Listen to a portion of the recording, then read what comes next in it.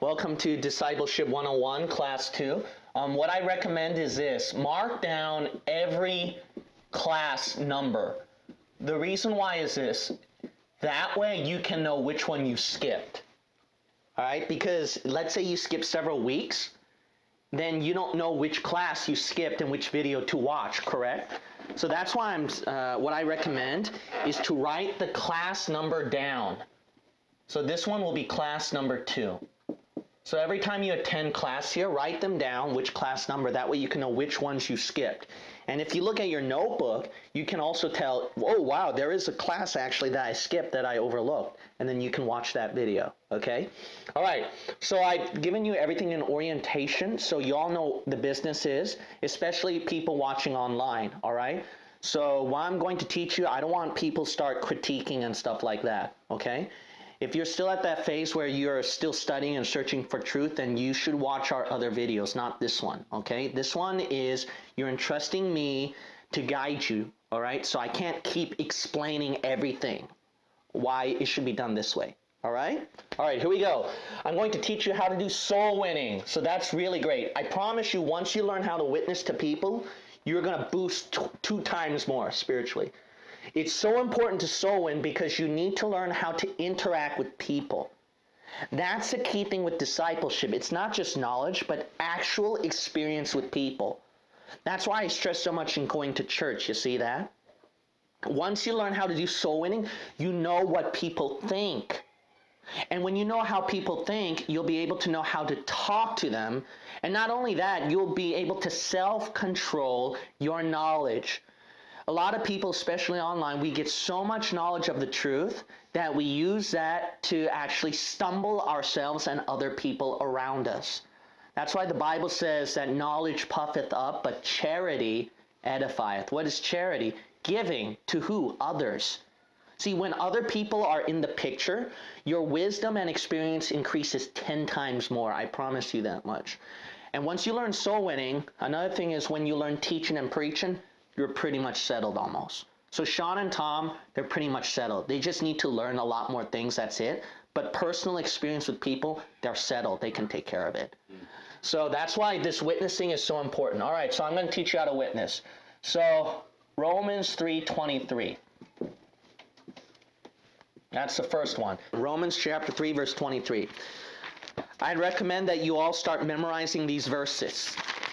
Start memorizing these verses because when you're witnessing to somebody, what's really important to understand is that, so I'm going to put some tips as well here on the side.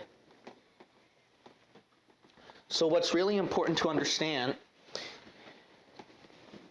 is that when you're witnessing to people, as soon as you start spending time turning to the scriptures, you give them opportunity to interrupt you or say that they're not interested. When you're witnessing, you got to keep on talking. Keep talking, no pauses.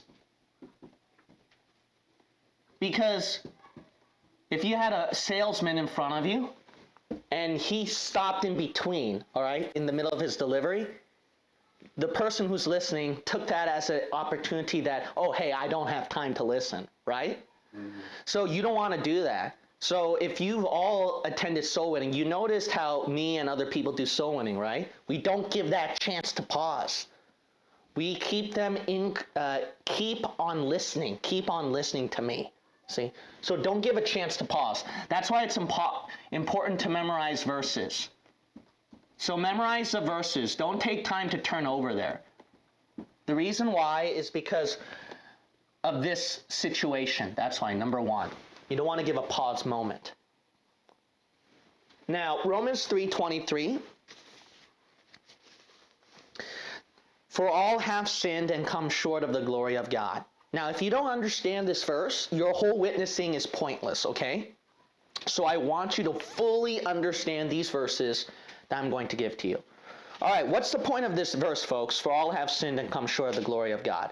Basically, everyone sinned, so we fall short of God's glory in heaven, correct? All right. So the first step, how you do witnessing, you got to tell them this. You got to get them to admit that they've sinned before, all right? So tell them in Romans 3:23, tell them that everyone sinned, and because they sinned, they cannot go to heaven.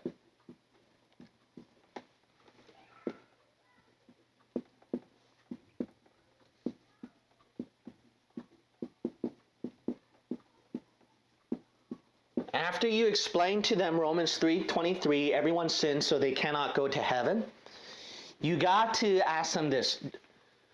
You got to ask them, do you know what sin is? You got to ask them that question. P.S. Here's another tip. Don't ask any questions. Don't ask any questions in soul winnings. You need to talk. The only questions you should ask in the middle of soul winning are the ones that I write here. Those are the only times you ask some question. Now, you might say, why is that, preacher? The reason why is this. When you keep asking them questions while you're talking, you again are what? You're giving them an opportunity for them to say, hey, I'm not interested. So don't give them a chance to talk. You got to be the one blah, blah, blah, blah, doing all the talking, okay? That's why you're all mesmerized in my preaching. Why? Because I'm talking, you're not. I didn't give you a chance to talk, see? That's why people online are keep watching our videos. Why? Because I didn't give them a chance to talk. You're watching me doing all the yakking. See, that's why you don't want to give them any opportunity whatsoever to talk, to ask questions, nothing. You want them to listen. Don't ask them any questions whatsoever. The only questions is when I write them down on the board. Okay. Now, you have to ask them this question. Do you know what sin is? Do you know why you have to ask them that? Because people don't understand what sin is. See? So because people don't understand what sin is, it is very important you have to ask them, do you know what sin is? They might say yes, they might say no. Okay, yes. Okay, how do you know? So what is sin? Oh, it's like anything bad that we've done. Correct. Do you know what sin is? No. Okay, well, sin is basically any bad thing we've done. So that's how you can answer them. Any bad thing we've done. After you ask them that, then you have to ask them, have you sinned before? Because remember, they have to understand because they sinned, they can't go to heaven, right? So you have to ask them this question, have you sinned? And you got to get them to admit that they've sinned. All right, number 2.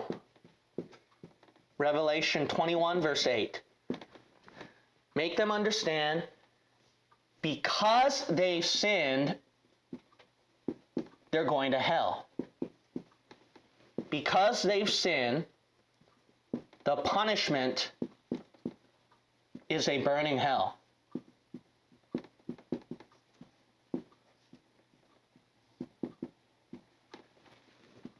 Now with number 2, you don't have to ask them any questions. You don't have to explain anything more. As a matter of fact, this thing can only take 10 seconds. You might say, why?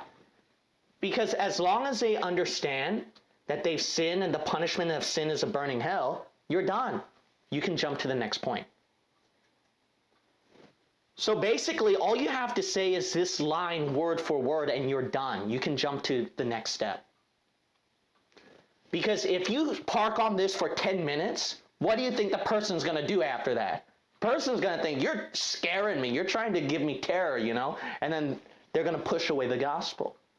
Listen, as long as they understand that because they sin, the punishment of sin is a burning hell, you've accomplished your goal. You don't have to add more detail about all the gory details about hell, okay?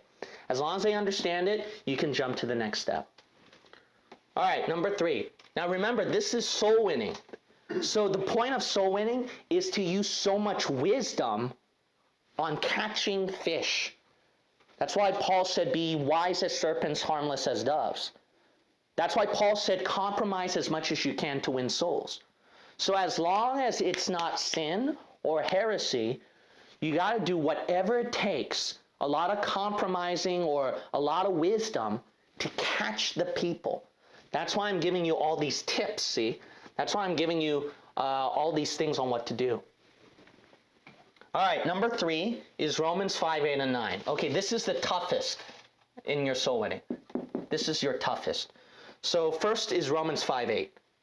Oh, by the way, I didn't explain Revelation 21, 8. So the verse says, but the fearful, the unbelieving, the abominable, and murderers, whoremongers, sorcerers, idolaters, and all liars shall have their part in the lake which burneth with fire and brimstone, which is the second death.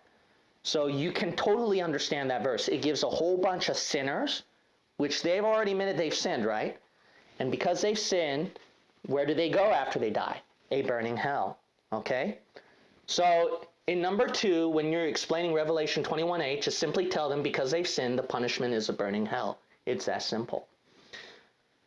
Now remember, don't ask questions in between. Did I give you a question here? No. So while you're talking Revelation 21:8, don't say, do you know what hell is? Don't do that. Don't ask any question. Whenever I say ask them a question, you ask. Everything else, never ask them questions. You're giving them an opportunity to interrupt, to take advantage of the conversation and say, I'm not interested, or finish it. You want to keep them hooked, okay? Romans 5:8. The Bible says, but God commendeth his love toward us, in that while we were yet sinners, Christ died for us.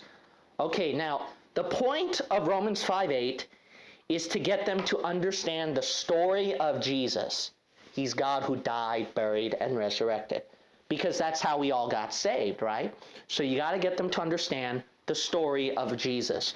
Now, Romans 5:8, this could be either the easiest or it could be your hardest. Now, why do I say it's easiest or hardest? Because after you read them Romans 5:8, ask them this question. Do you know the story of Jesus?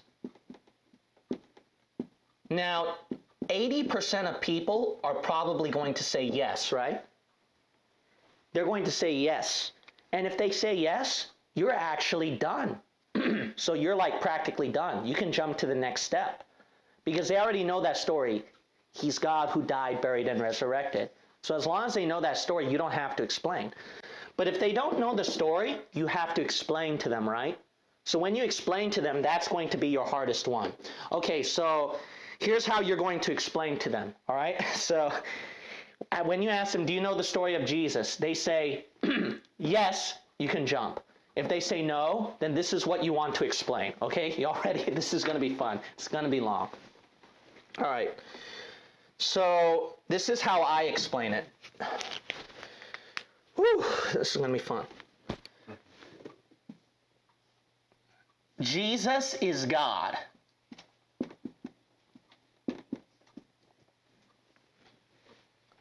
Who lived up in heaven.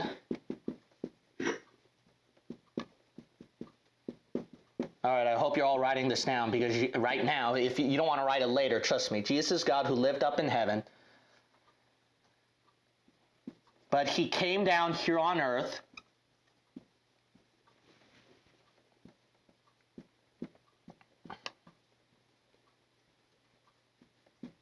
and became a man like us.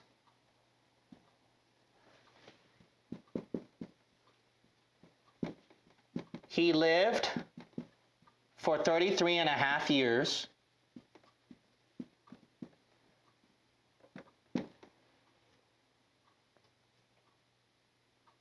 without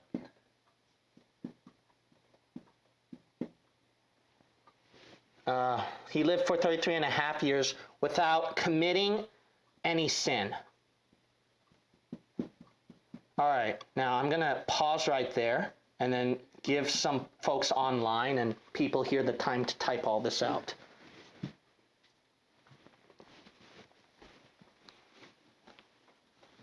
It would be so much easier they said yes to the question, right? So you don't have to go through all this.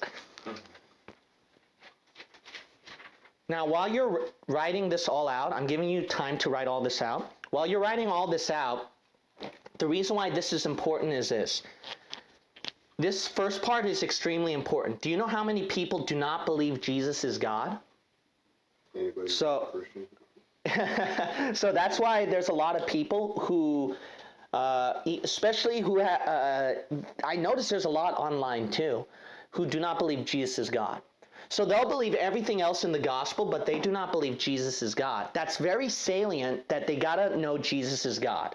They have to believe in that. If they don't believe in that, then the chances of them getting saved is lower. They could be saved, I don't know, but I do know this in the gospel. The Bible says that God purchased the church with his blood. So it shows that we got saved by God himself, his blood. So if they don't recognize Jesus is the God who shed that blood, that makes it more abstract and fishy, see? So that's why this is important. All right. Now, let me erase it. Ready? You're all good? I'm going to erase it. Okay. So let me erase it.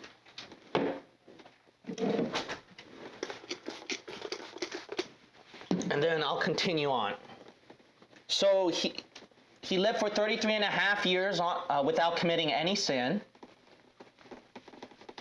Then, so you can type this all out or write this all out. Then there were certain people who were jealous.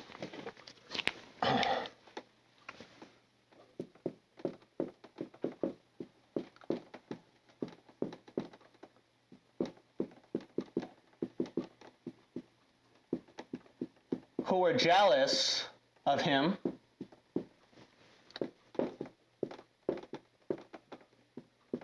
Framed him on phony charges.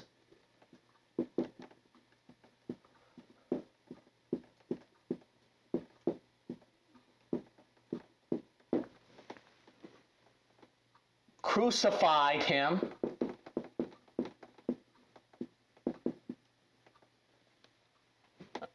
Framed him on phony charges and crucified him. I'm sorry.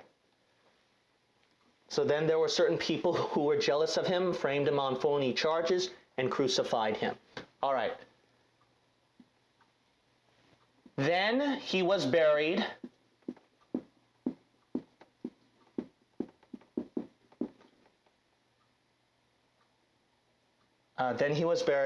And raised himself from the dead.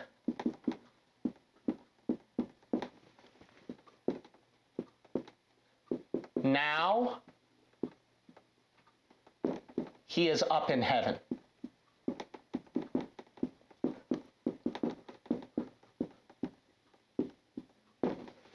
Okay, what's important about this part? Within the story of Jesus, what's important is that they understand he died, he was buried, and resurrected. Because that's part of the gospel. 1 Corinthians 15, Christ died for our sins according to the scriptures, that he was buried and raised himself from the dead according to the scriptures. That's what Paul said was his gospel. So it's important to mention these salient points right here. Okay, now that you're done explaining them the story of Jesus, you gotta now ask them this question.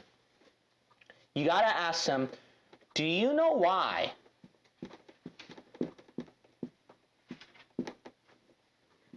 Jesus went through all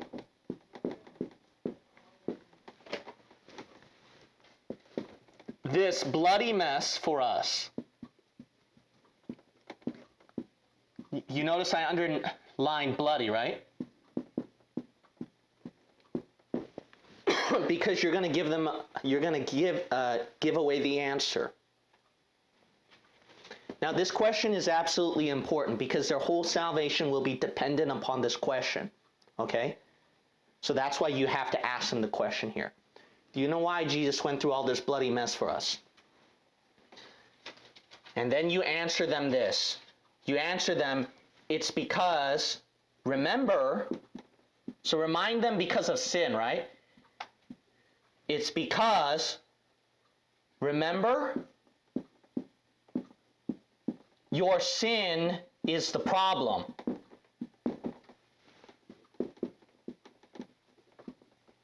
Is the problem why you can't go to heaven, right?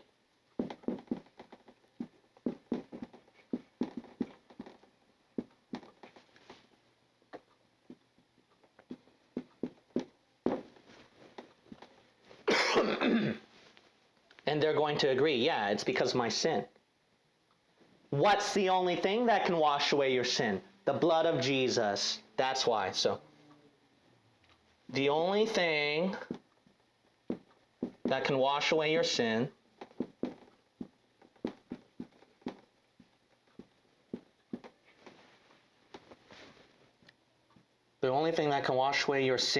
is the blood of Jesus.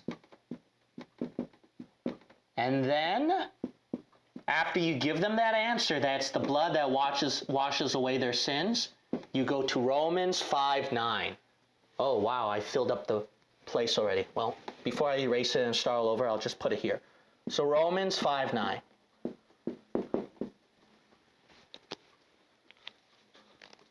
So while you're all typing all this out and writing all this out, let's review. That way you can fully understand the point of Romans 5:8 and 9. Okay? So let's say I'm in Romans 5:8. So I read them the verse, but God commendeth his love toward us in that while we were yet sinners, Christ died for us. Okay, so you can look at the board and look at your notes and see how I'm going to explain it. That way you can fully understand. Okay? So after I read them Romans 5:8, I tell them this. Do you know the story of Jesus? If they say yes, then I don't have to do all this long stuff, okay? I can just jump to this question, okay?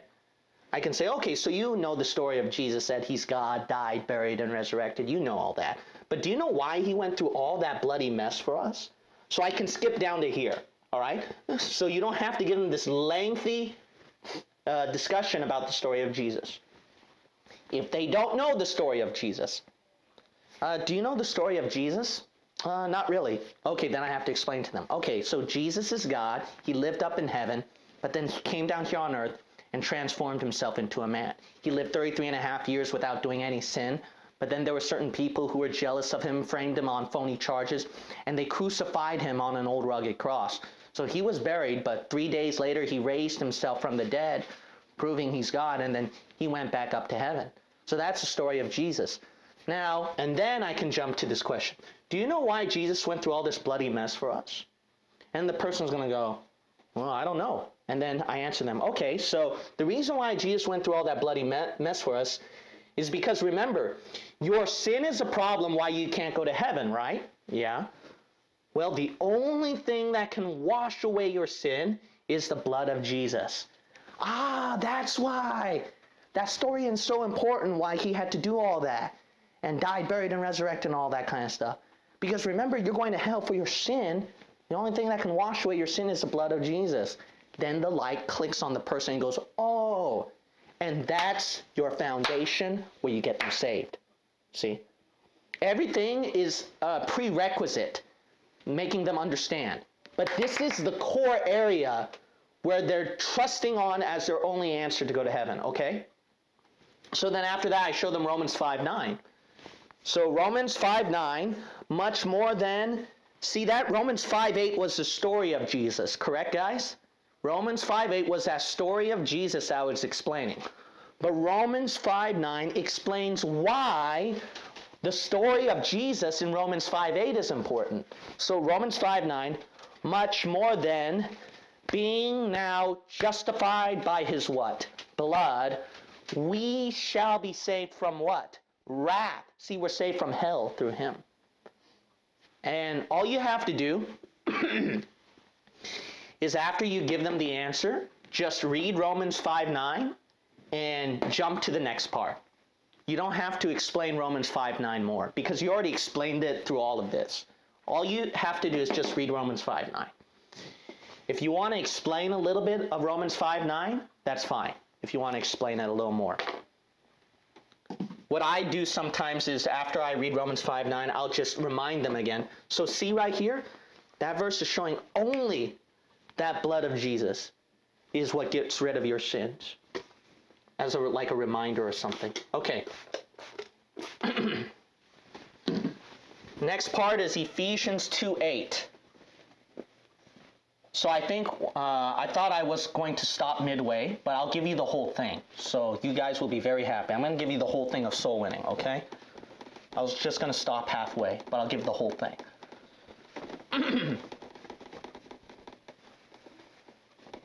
All right, the next part is Ephesians 2, 8 and 9.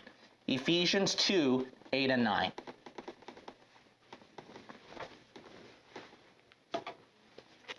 Now in that verse it says, "For by grace are ye saved through faith, and that not of yourselves. It is a gift of God, not of works, lest any man should boast." After you read them that verse, you got to tell them this. So notice here how to get saved. Salvation is not by good works. Now, after you tell them that, I'd recommend you have to list. After you tell them that, list the good works. That way they can fully understand what you mean by that. People who are listening to you talk, you know what people usually do? Like they watch TV, okay? And when they say they don't really know, okay? They don't really understand. So, when you say salvation is not by good works, they might agree with you, but if you give them specific examples, then they'll really understand. Now, I'm going to give you 3 examples here to use. I would recommend this because these people, they always rely on these 3 things.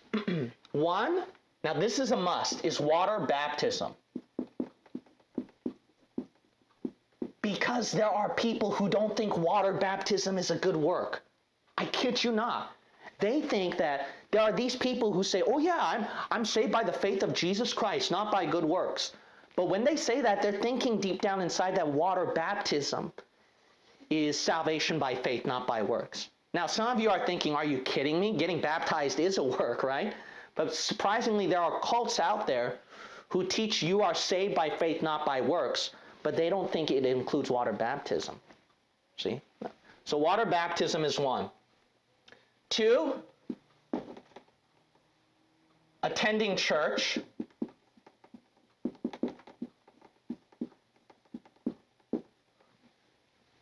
3, or any, and stress this, or any good thing you do cannot save you. All right, so here is how I'm going to explain Ephesians 2, 8 and 9. So I turn to them the verse.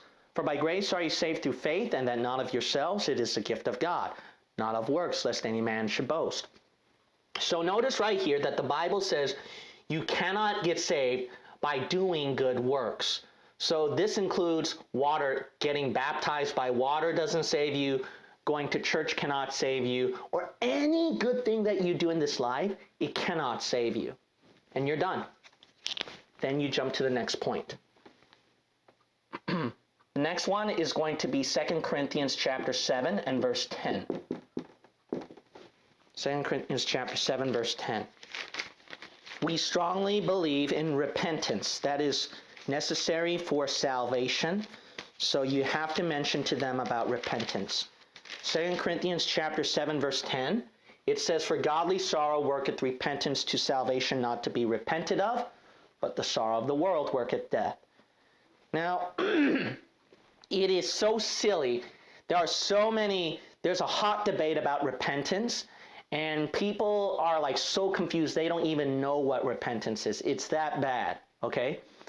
Now, trust me, when you're soul winning to somebody about repentance, you don't have to go through all this theological debate and all this conundrum, because the person who's hearing it for the first time didn't even know all that kind of stuff, okay? The only people who know all this conundrum is dumb Christians, because dumb Christians have been introducing false heresies about repentance, and then you got both sides fighting. You got easy believism and lordship salvation, these two heresies fighting amongst each other, and then they got so many different levels and definitions of repentance that it's not funny. It's not funny at all. Now, I gave a video thoroughly on repentance. I gave one easy one. It's called Clearing the Confusion Over Repentance Easily. That's the easy one. The second one, which I went through more, every single detail, is easy believism, lordship, salvation, and repentance, okay? If any of you want to watch that, that's fine. That way you can get a gist of repentance. Now, when you're telling somebody how to get saved, this is what you want to say to make it easy so they can understand, okay?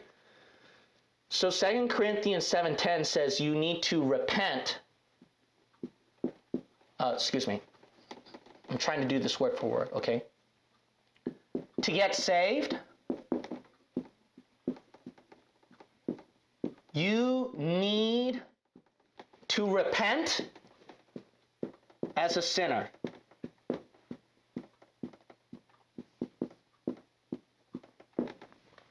So you can tell them to get saved, you need to repent as a sinner. Or you need to be sorry.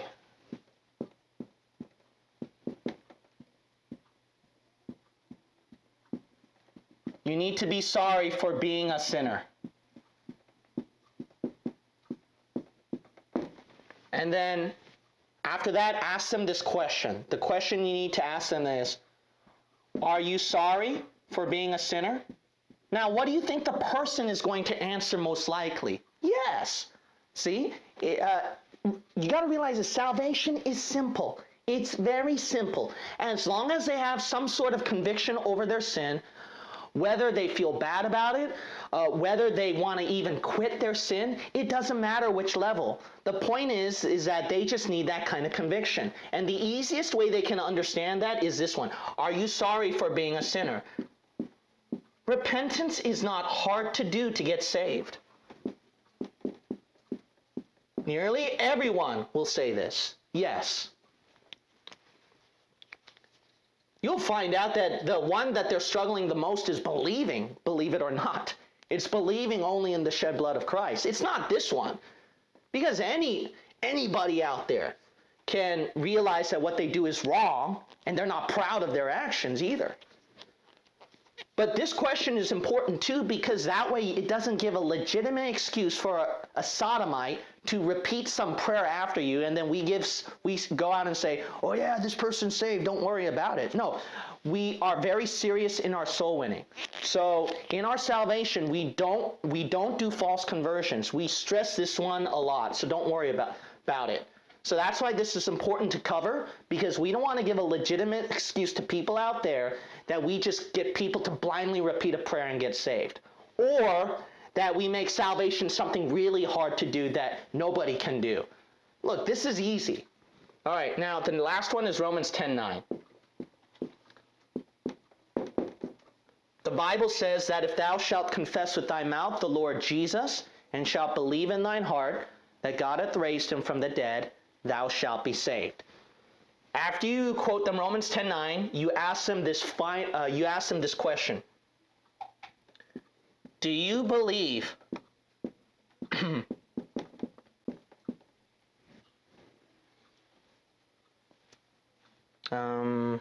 what's a better word? Do you believe everything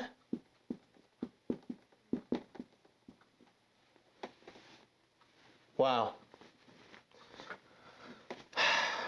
I passed the line. Do you believe everything you've heard in the gospel so far?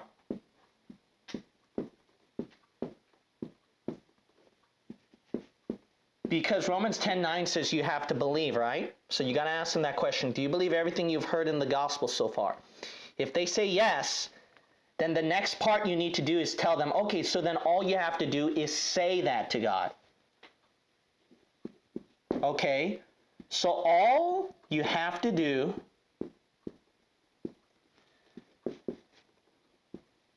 is say it to God.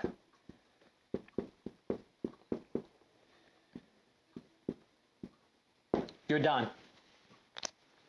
That's everything. Now, I don't have time. Time's already up. I know a lot of you were interested in writing good notes, but we have to end the class here out of respect for time. The next class, I'll cover you the introduction and the conclusion to everything we did soul winning. So the introduction is so important. That way you can have the person to listen to you, how to catch the person to listen to you. And the conclusion will be important to you, because the conclusion is, you told them all the gospel, so what am I going to do to get them to say it to God, right? All right, so let me review Romans 10:9. That way I can make sure you all understand it, okay? You quote them Romans 10:9. After you quote them Romans 10:9, that if thou shalt, so pay attention to the verse now, that way you can understand why I'm doing this. That if thou shalt confess with thy mouth the Lord Jesus, and shalt believe in thine heart that God hath raised him from the dead, thou shalt be saved. Okay, so do you believe everything you've heard in the gospel so far? Yes. Okay, then all you have to do is just say it to God. That's it, and you're saved. Wasn't that easy, guys? You're all done. So that verse says when you believe, you have to confess it. You have to say it to God. See? Now, I recommend this. One tip is this. Let me add this as a tip. I recommend, so all you have to do is say it to God. Do you know why I'm saying that? I don't want you to say confess. If you say confess, what do you think the person's going to think? I already told God I'm sorry for what I've done wrong. I went to a priest for confession. And see, that's what they think confess is. That's not what confess is. Confess simply means, like in a court of law, you're trying to get the criminal to what? Confess, to say it publicly that he actually did. So that's why it's better to say it to God. See? Because that's what the verse is basically saying. He wants you to say it, publicly admit that you believe it. See that? So it's better to say rather than confess. If you say confess, don't say it even one time, trust me. If you say confess one time, the person will automatically assume, I did pray to the Lord. I said I'm sorry and I did all this stuff. See that? Now I know that some of you, this is clicking now, right? When you're witnessing. You notice why I'm giving you all these tips, and you notice some of the things that you noticed in people that you're witnessing, right? So that's why this thing is extremely helpful. Look, I've witnessed to thousands of people, and this stuff is extremely helpful, and I know the hindrances, I know what people are thinking, I know the misunderstandings. That's why I'm giving you all this stuff, and I want you to exactly do this. Now, here's the thing I want to say to you, okay, and I'm going to close. I want you all to exactly do it this way. That's why I wrote every word down, okay? Now, you can probably, you don't have to do it robotic, okay? You can probably switch the words here and there. But I want you to exactly do it this way. Do you know why? I worded it and did it that way for a reason. Because people are listening to the words so that they can clearly understand, so that they don't get lost, so that they don't misunderstand. Not only that, it's easy for them to click and to remember. So I want you to do it exactly this method. Now, I've had some people, one person would not listen, the person had pride, wanted to do it his or her way. Do you think that person did a good job in soul winning or won anybody to Christ? No. You know why? Because the person didn't get the foundation first. Does that mean I'm going to make everybody exactly like Gene Kim when they're soul winning? Of course not. In the beginning you are, though. You know why? Because the thing is this. If you all went soul winning with us, you notice that Sean, Tom, and I, we do it differently, right? We all do it differently. But the thing is this, the reason why we ended up doing differently is because Sean and Tom and some people, they at least understood this whole concept, the important point. So until they understood the foundation and the important point, then they knew which shortcuts they could take, which things they could revise, things that they could talk better. And trust me, that will happen to you in soul winning. I promise you. Look, if you do soul winning for 1 year, you're not going to talk exactly like me. See, that's how short of a time span is. And I promise you, you will not talk like me within 1 year. But that's if you faithfully do soul winning every week. That's why we stress so much in coming to visitation and street preaching. And people online, you have a greater difficulty. So you're going to have to do that somehow yourself. That's going to be even more difficult for you. What I recommend people online to do is that go knock on doors. That probably would be the easiest for you, so you can practice this. That's the best way, is to actually knock on doors. That's how you can get the people. Now, I'm going to train you guys online and people here on how to catch those people, how to start off the conversation next class. So don't worry about that. The point is right now you know everything on how to do soul winning. Capiche? Everyone got it? Okay. Homework for discipleship. Okay, everything you learned about soul winning, folks, okay, I want you to review. You don't have to practice. You just have to review and be familiar with everything. Practicing will happen next week. See, I don't make homework difficult, right? All right, now this is the important thing now. Now, I want you to, in your homework, let me get my homework assignment out right here. You're going to be listening to audios. Okay, people online, remember, in class number 1, I gave you the Bible study link. That was your homework assignment to be familiar with our website. So do not ask me for the link or anything, okay? That was your homework last class, so I'm not going to repeat, okay? Some people in this room are going to go, what link? What link, Pastor? That's why pay attention to your homework, okay? All right. Ask your classmate, okay? Ask your classmate if you don't know. All right. Is to go to that Bible study link, and you're going to be listening to, let's see, I'm going to be reviewing soul winning with you a little bit more. So I'm going to make it easy. I'm going to make you listen only to 2 Bible studies, okay? Sounds easy. All right. Normal rate will be 5. I'm going to make you listen to 5 of my audio teachings. That's going to be the normal rate. And it won't be that difficult, don't worry, okay? It won't be that difficult. I know it sounds difficult, but it's not actually difficult. All you have to do is listen to me talk. Okay, so the studies I want you to listen to are these. I want you to listen to the study of sin, and I want you to listen to the study of faith. That's it. 2 audios that I want you to listen to. Now, when you listen to these 2 audios, I want you to pay attention to this part now. When you're listening to these 2 audios, I want you to pay attention to how I teach.